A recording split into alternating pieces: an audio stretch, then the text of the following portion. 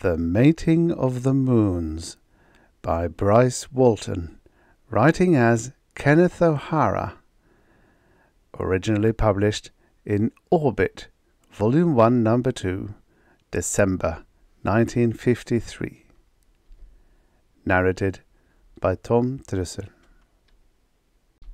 The sun glared, fiercely detached. The thin air suddenly seemed friendless, empty, a vast lake of poison and glassy water.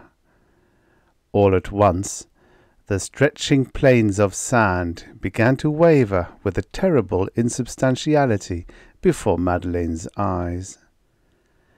Even the ruins of Tauvar were false, and for Madeleine, even if they were not false, there was no sign of the outer garments of dream with which, on 1,000 lonely nights back home on the earth, she had clothed those dusty scattered skeletons of crumbled stone. Don, one of the brightest and most handsomely uniformed of all the bright young guide-hosts at Martian Haven, droned on to the finish of his machine-tooled lecture about the ruins of Tauvar. He, of course, was the biggest chunk of falseness on Mars. And so, folks, this is all that's left of a once great civilization. A few columns and worn pieces of stone, and we can never know now how they lived and loved and died, for no trace whatsoever of an ancient people remain. The dim dark seas of time have swept their age-old secrets into the backwash of eternity. "Oh, God," whispered Madeleine. "Shh," said her father, and her mother blinked at her with a resigned tolerance. "But he's a living cliché," she said, trying to control the faintness, the dizziness, the dullness coming back as the last illusion drained away.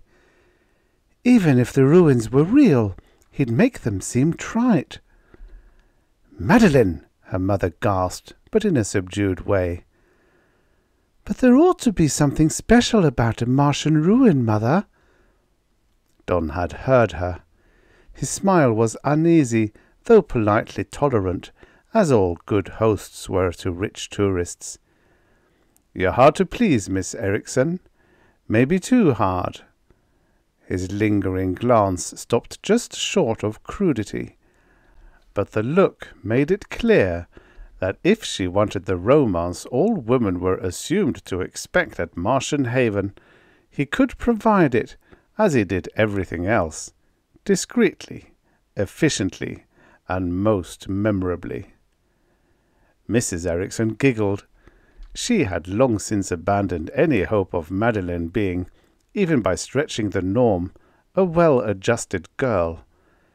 But much faith had been placed in a Martian vacation, and hope that it would provide Madeleine with some sort of emotional preoccupation, even an affair, if need be, something, anything, that would at least make her seem faintly capable of a normal relationship with a male. Even this fellow Don, for Madeleine was past 35, how far past no one discussed any more, and was becoming more tightly withdrawn every day. Don shouted, "All right, folks, now we wend our way back to Martian Haven, over a trail that's the oldest in the solar system, a trail that was once a mighty highway stretching from the inland city to the great ocean that once rolled where now there is only thousands of miles of wind-blown sands." The long line of exclaiming and sickeningly gullible tourists, either too young and wide-eyed to know better, or too old and desperate to admit the phoniness, oohed and ahed, and the rickshaws and camels, plus a few hardy adventurers on foot, turned with him as Don twisted his own beast toward Martian Haven. Even the ruins, she thought. They were like imported props lying in the sand, like old abandoned bits of a set for a TV production. "Madeleine," her father said, still trying to be a big brother after years of failure, I really don't understand this at all. Coming all the way to Mars, and you act like, well, like we'd just stepped around the corner in Chicago to some ridiculous carnival." "I am cursed," she whispered. "I'm tortured." "What?" her mother said, and stared, with that childlike curiosity with which she had greeted Madeline's advent into the world, and which she had never lost. "Tortured by the insight that both enables and compels me to see through the sham and pretense." Her father grunted and blinked twice. He almost always blinked twice when she began sounding pedantic like that. He suspected that she did it deliberately to show off his ignorance. "Funny," she said, mostly to herself, "that I allowed myself to be sold this Mars, the biggest piece of ersatz junk of all." "Madeline!" her mother exclaimed. "The advertisers got here first," Madeline said, glancing at Don. "The hucksters." She stopped talking.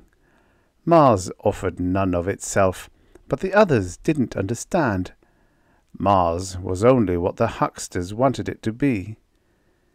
She wondered how she could hang on to the end of the season, even though it was only 3 more days. They had committed themselves to a rigidly planned schedule, a clockwork program that had them and the other vacationing tourists jumping and squeaking like automatons. Exotic Martian sports. Martian tennis played on a 100-yard court with the players hopping through the rarefied air and lower gravity with an almost obscene abandon. Swimming in a strangely buoyant water, called, of course, Martian water. Sand sled racing. Air hopping with the D-gravity balloons. Spectator sports, including gladiators who leaped into the phony canals and fought to the death against the hideous-looking Martian ratfish. There were many other activities, in none of which Madeline had been able to interest herself. This last 3 days promised something called the Martian Love Ritual under the Double Moons, and a climactic treasure hunt among the subterranean Martian labyrinths. They, too, Madeline was sure, were artificial. Mrs. Ericsson adjusted her Polaroid glasses and waved her rickshaw boy into his harness, where his thighs tensed for the long haul. He was an incredibly huge man, taller even than those specially bred movie stars who averaged 8 feet tall. Madeline felt faint and clung to her camel. The Martian camels were coughing and wheezing, and the sun glared horribly in the early afternoon. Mr. Ericsson looked with guarded apprehension at the 6-legged camel. Don pulled him aboard. "What a hell of a beast," laughed Ericsson. Earth camels, specially bred by the big travel agencies to have so-called unearthly appearance. Sad creatures, with 2 extra dangling limbs and a single half-blind bloodshot eye, watery and humbly resentful. Pathetic mutation, Madeline thought. Like those horrid ratfish, like the canals and the games and the ruins and those silly rituals. All ersatz. The caravan moved along the high ridge, a narrow trail that wound back toward Martian Haven along the edge of the eroded cliffs.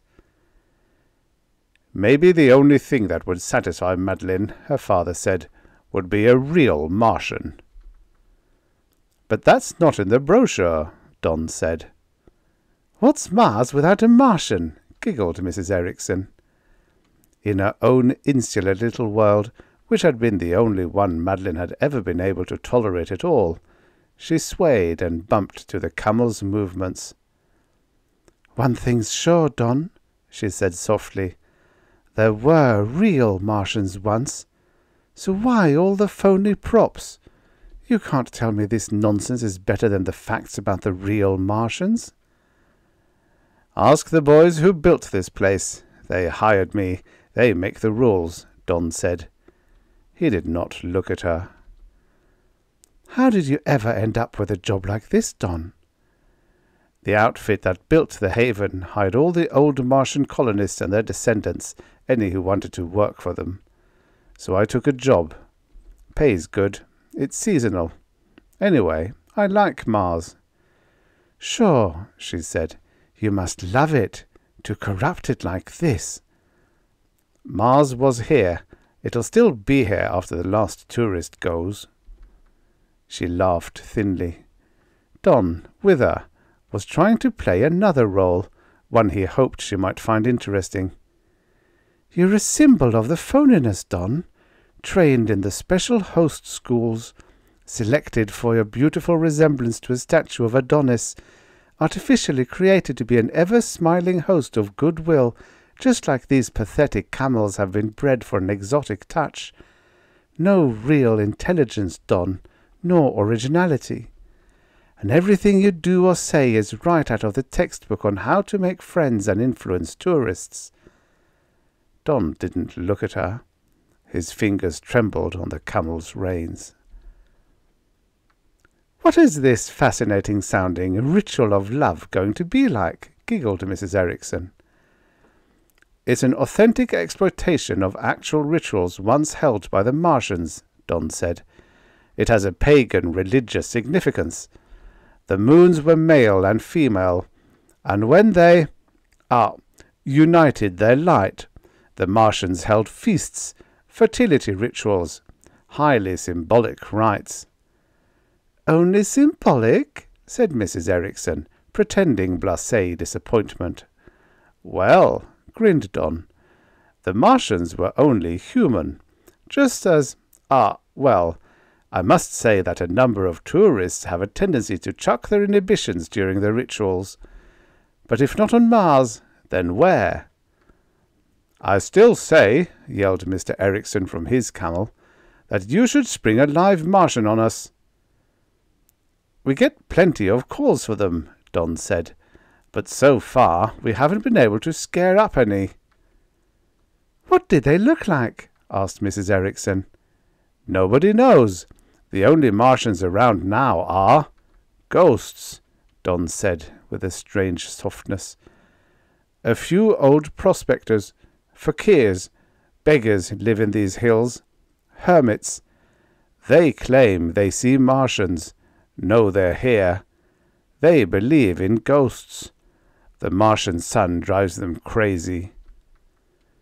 Like that old man we saw coming out here, said Mr. Erickson. Don nodded. They're dangerous. You must stay away from them, you understand, or you'll get the contamination. For the first time, Madeline felt that Don was touching something real. She straightened. Contamination? Those crazy old guys are like lepers. They stay apart from everybody else, but if you go to them, you pay for it, and if you're contaminated, it'll cost. If you really get it, you can't be cured at all. You die. No one said anything. Odd, Madeline thought. His coming out with scare talk didn't seem to be good propaganda. Then she got it, and laughed a little. Sensationalism, she said. Pure bunk. What is this contamination? Mr. Erickson said.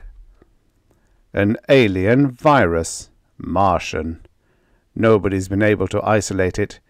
If a case isn't too bad, we cure it in the antiseptic wards, but otherwise, well, you just wither away and die in a few hours. You're all shriveled up and look like a mummy. That's horrible, whispered Mrs. Erickson. They're diseased fakirs who say they can read the sands, predict your future, bring you paradise for 5 credits. But stay away from them.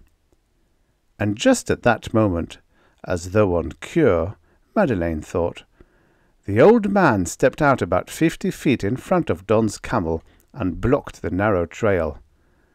"Caravan halt!" Don yelled and raised his hand. Not knowing why, laughing and exclaiming, the long line of the caravan halted, and Madeline stared ahead into the old man's face. The old man was dirty, bent, and very ancient and hairless, with only a soiled robe of crude but heavy cloth hanging on his frame. There was nothing that seemed very much alive about him, except his eyes. Even he was a stereotype, she thought, the classic old hermit character, the yogi, the magi, the wise old man, the Hindu rope trick. Look into my crystal ball. I am the teller of the sands. But her heart was pounding extraordinarily loud. His eyes! Don jumped from his camel. His hands were shaking as he raised his quirt. "Out of the way!" he shouted, then turned slightly. "Don't come any nearer, folks. It'll be all right. I'll have him out on the way in the minute." "We'll all be contaminated," whispered Mrs. Erikson. "Just stay clear. You have to contact them directly to be contaminated," Don said. He stopped 5 feet from the old man and raised his quirt. The old man looked only at Madeline, then shook his head slowly up and down as though reaffirming some special secret, as though he shared some secret with her. "5 credits," the old man said in a loud whisper, "and I'll read the sands for you. The Martian sands know all your secrets and the timelessness of your dreams. Let them speak to you through me for 5 credits. Don swung the quirt savagely. It was heavy, and it thudded and smacked across the old man's face and chest. He fell in the middle of the trail.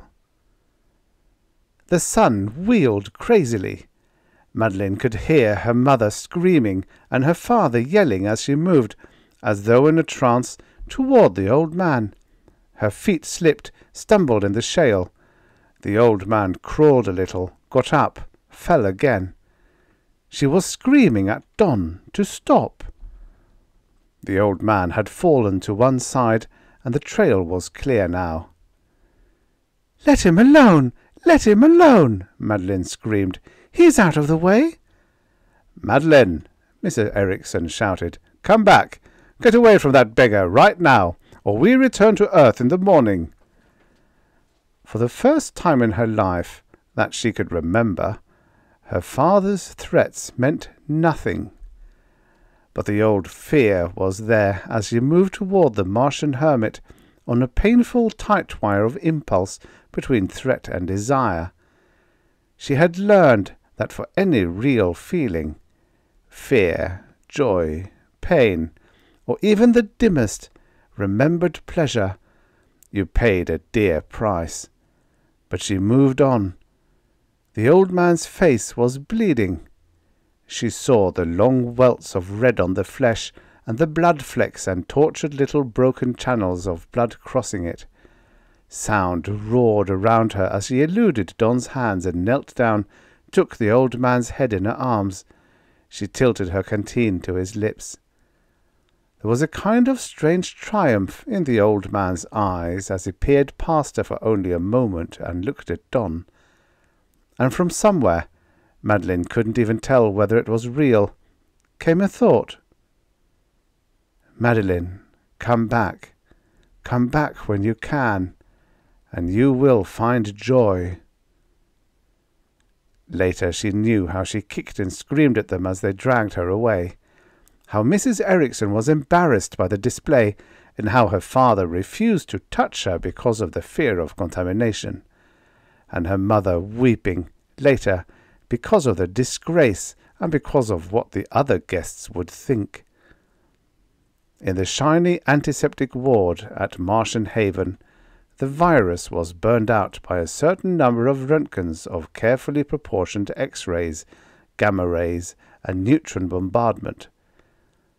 She kept thinking of the old man's eyes, of the stray thought that promised joy.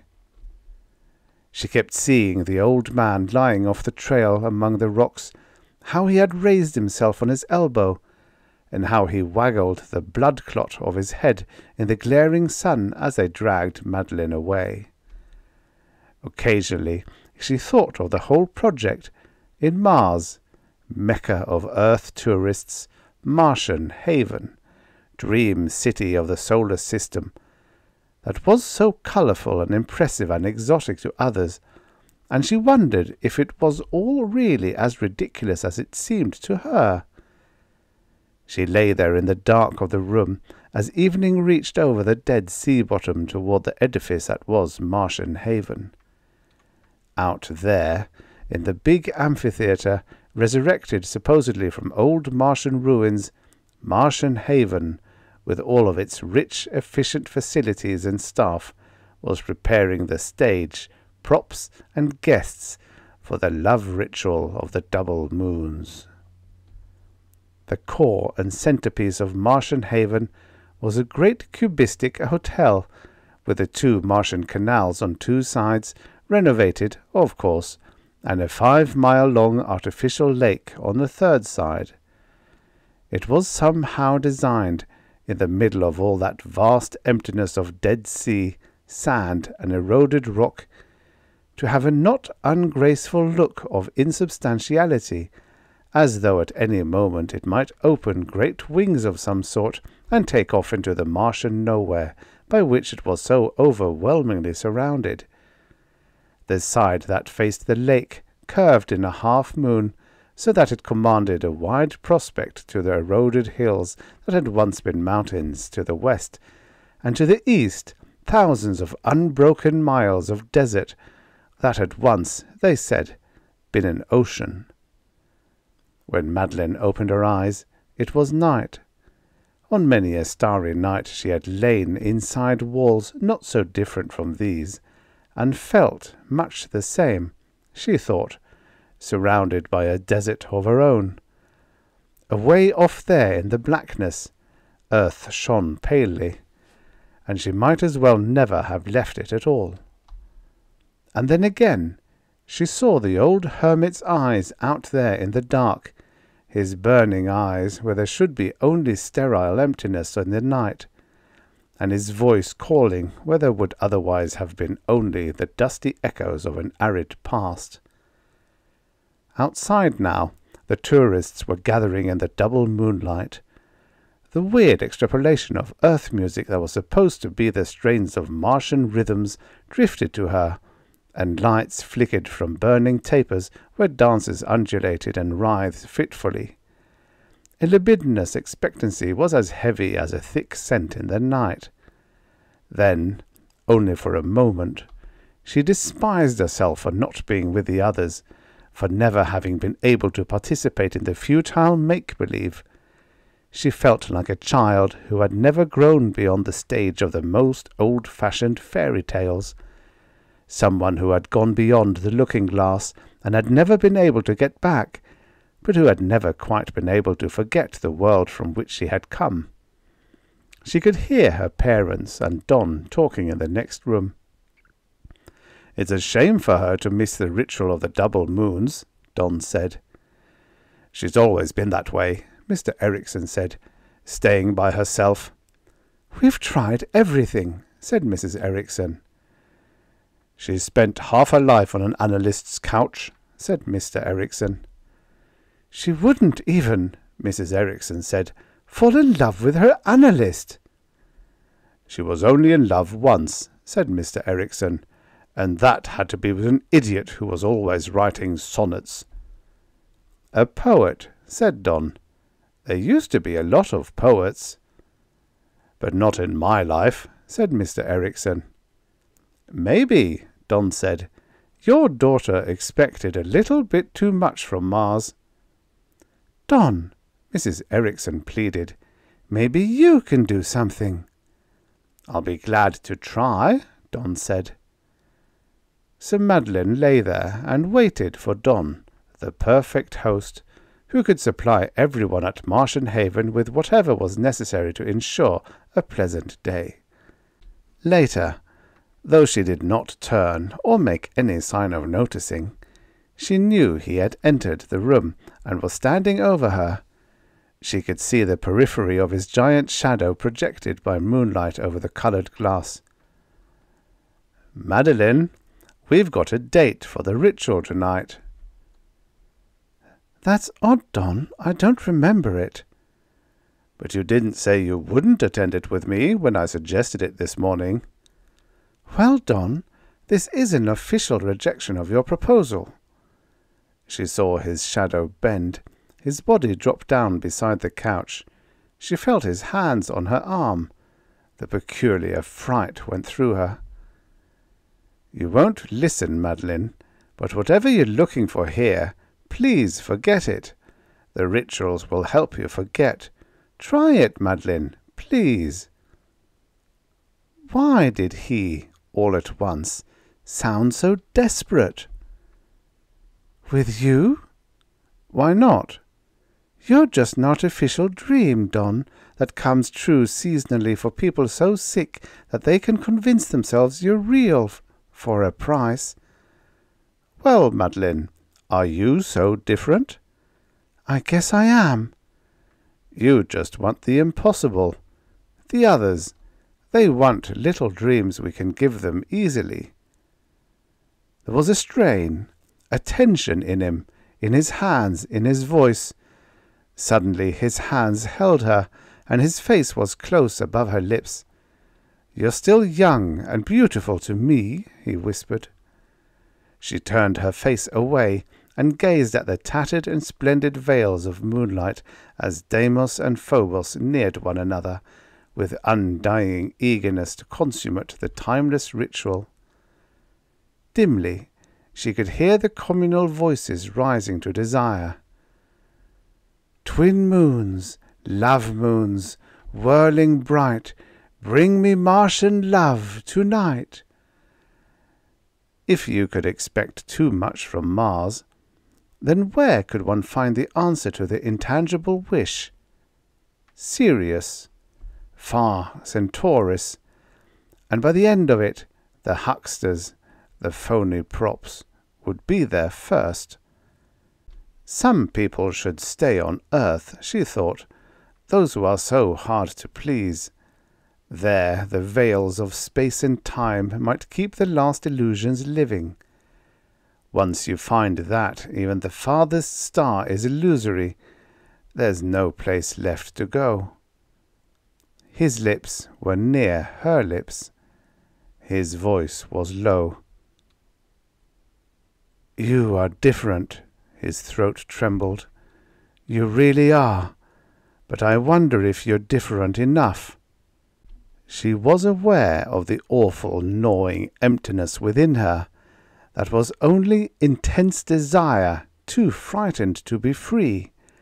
And then his lips were crushing to hers, and she allowed it, for she knew what was to be her only way out, and the promise of union was a haze in the room like the veils of light from the moons of Mars that joined against the starlight of heaven. There was more than the ardent in his intensity, a kind of desperation, his desire to please going beyond the line of duty. The old consuming terror returned. She pushed him away. His hands reached, his body crushed. Panic! She felt unable to breathe, and she started to scream. His hand was over her mouth. "Don't look any deeper. Don't probe any farther," he said, like a suddenly terrible threat. "I beg you, don't do it. You're different. Beautifully different, Madeline, but not different enough. None of them ever are." She squirmed away onto the floor between the glass and the couch and scurried toward the door. She could hear her gasping, the sobbing desperation in his voice, and his shadow lengthened across the walls. Then, as she hesitated in the doorway, he was gone. She put on a nylon hiking suit and left the room. The silence of the hall was not real, and the emptiness was not really emptiness. It was like waking and being exasperatingly aware of only the fleeting end of a dream. And as she slipped out a side entrance, even the wailing of exotic musical instruments seemed in a sense not real. Even the silence, the feeling of being followed, watched, even that seemed artificial. It was impossible to substantiate the suspicion. Her palms were wet as she slipped along the wall toward the garage where the sand sleds were kept.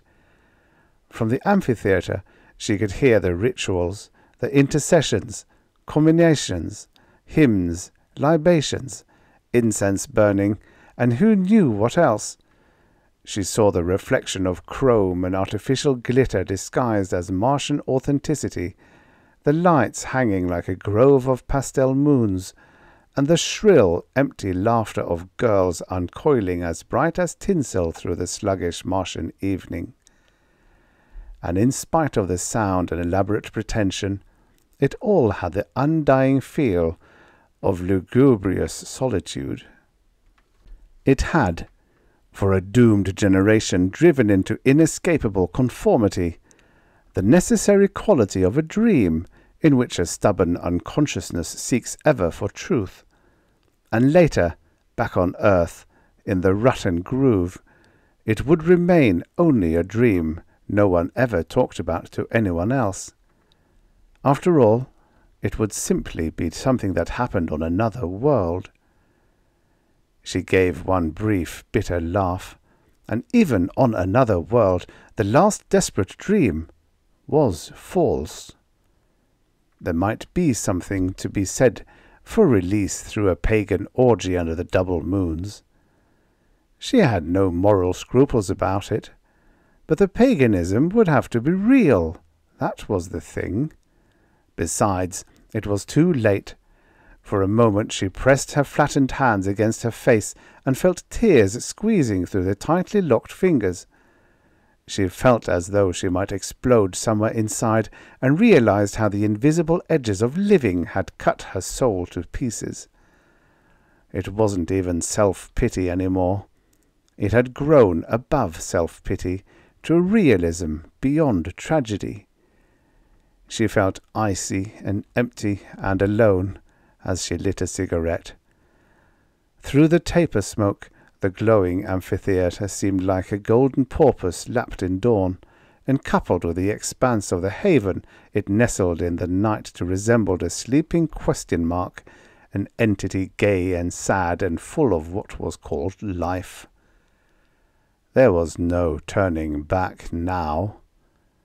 There was no turning back, even to Earth, for that would be the most humiliating defeat of all. Then she was inside the first sand sled.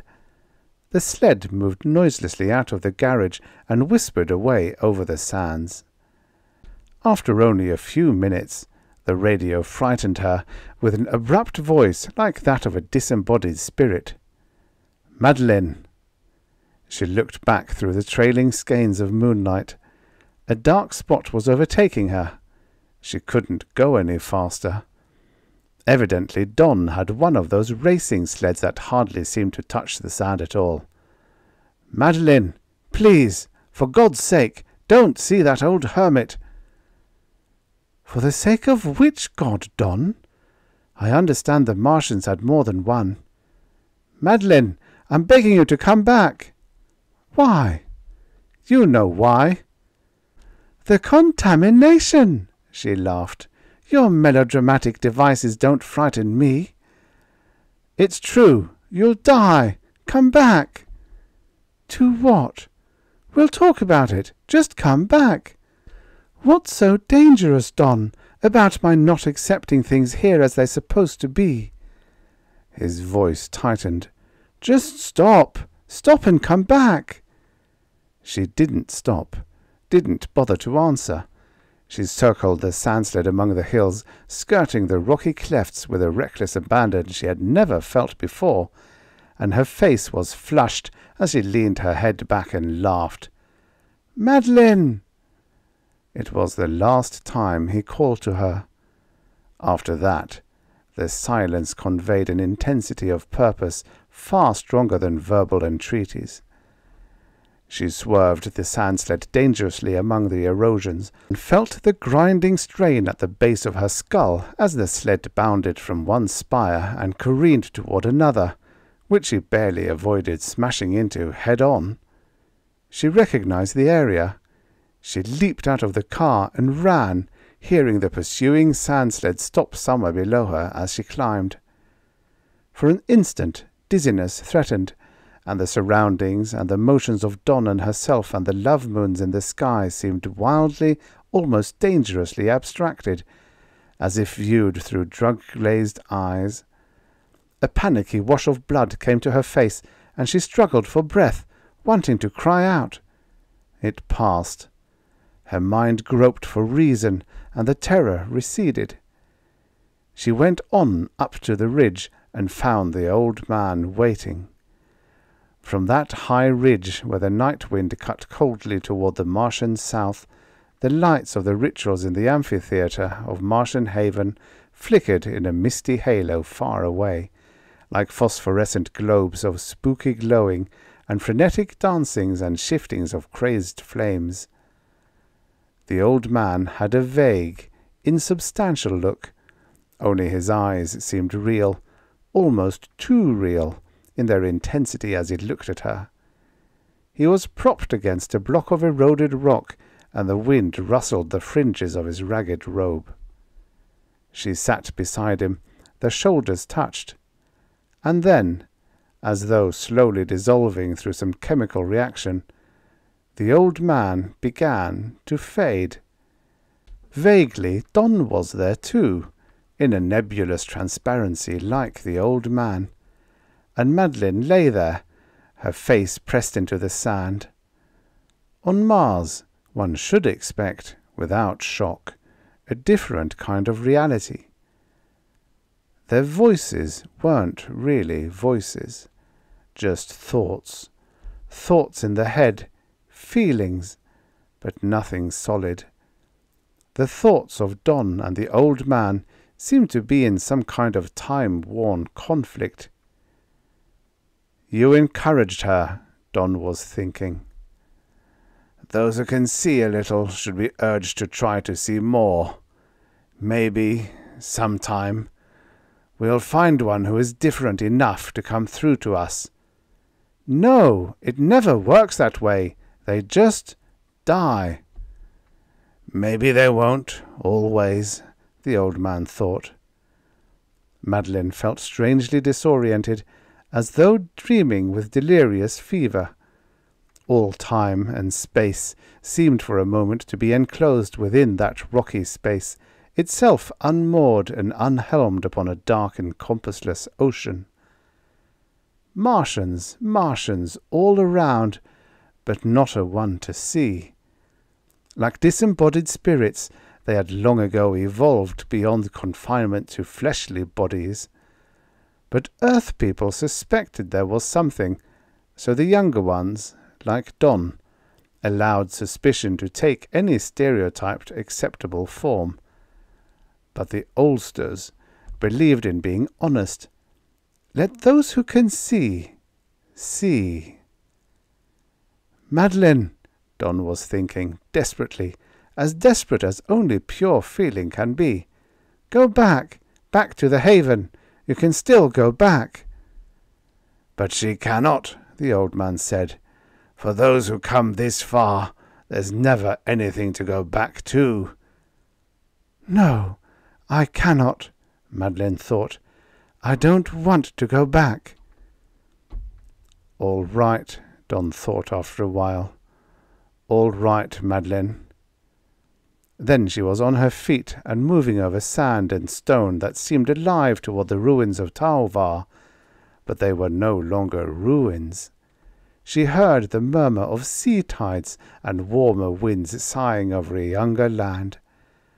The sterile sand blossomed. Aridity drifted away. "Don? Is that you, Don?"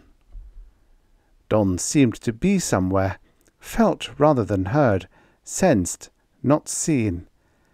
And instead of ruins, the high white walls and rising towers surrounded by gardens, fountains, and through the gardens a stream of clear water, soft with the pads of giant water lilies, trailing like glass under the moonlight and sympathetic shadows of leaves.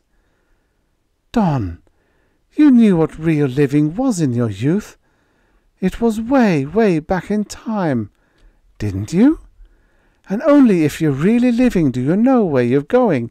And you knew, didn't you? You gave up the machines and went on to freedom. You escaped the confining flesh that can be caught up in war and in hopeless peonage to the radios and TV and radar and thundering jets that drown out the song of real life, and a horde of cunningly made, treacherous machines.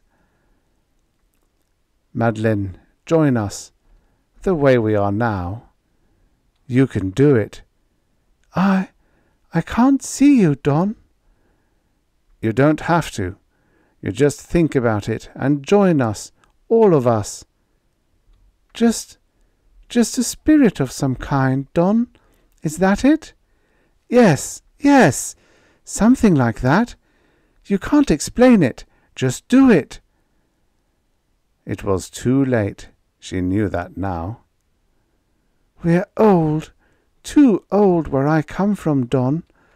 When I was very young, I might have done it. Only the wonder-filled child can go through the looking-glass and stay. And he knew she was right, that she was too old. But the old man had promised her a moment of joy. She suddenly saw him, Don, the bright, strong man waiting across the stream. "It's what you brought to me," he said softly. "When we were young, we looked this way, and we were real."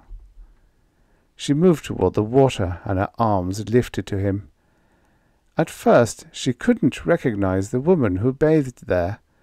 From the water's surface a slight vapor drifted, and she saw the wet gleam of naked arms as they lowered and raised, and the water shone on the pale loveliness of unashamed nakedness. And then she knew that the woman there, her hair floating over the water, was Madeleine. She whispered her own name. He took her in his arms, and she could hear her breath joining his as the mist drifted up among the buttressed writhings of the trees. She was laughing, her breasts pressed to the damp richness of the loam, and in the water she could see her face, white, with sharp shadows under the eyes, and a high look of joy. "I love you, Madeleine." His face was above her, and his lips crushed to hers, and she could hear the stream flowing all around her like blood in her ears. "I love you, Madeleine." A whisper went through the grey starlight that Mars was turning toward morning, and the waters of the mind drained away, leaving high and clear the common desire that stands like a drowned tower. "I love you, Madeleine." She could hear it all fading away, her own joy, the fires, as if everything were melting, a wax candle dying, a wine-glass draining, a soft light dimming. They had found her by following the pathway left by bits of abandoned clothing. There was nothing but the rescue party and thousands of miles of waste around Madeleine, where she lay in the ancient dried-up creek bed, and she was shriveled and dried out, and resembled, as Don had predicted, a mummy. But there was a kind of softness of repose on her face that hadn't been there before. Don stood back and looked down at her and thought about the waste. Mr. Ericsson ran forward in his purple shirt and fell to his knees, whispering, "Madeleine, we've found you. Madeleine! Madeleine, can't you hear your daddy?" "We give you anything you want," Don whispered, but no one heard him.